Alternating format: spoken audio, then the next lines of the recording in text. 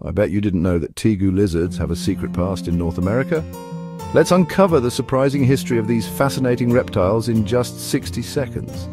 Recently, the Florida Museum of Natural History made a jaw-dropping discovery, a Tegu fossil in Georgia. This half-inch vertebra was misidentified and sat in storage for years, until paleontologist Jason Burke recognized its significance. Using advanced CT scans and machine learning, researchers compared the fossil to over 100 vertebrae from related lizards. The result? They discovered a new species, now named Wautaugategu formidus. This ancient tegu likely migrated from South America during the warm Miocene epoch, making the southeastern US their playground, but as temperatures cooled, they vanished. Fast forward to the 1990s, tegus re-entered the US through the pet trade, and now they're a big problem in Florida. This discovery reshapes our understanding of tegu history and their long-standing connection to North America.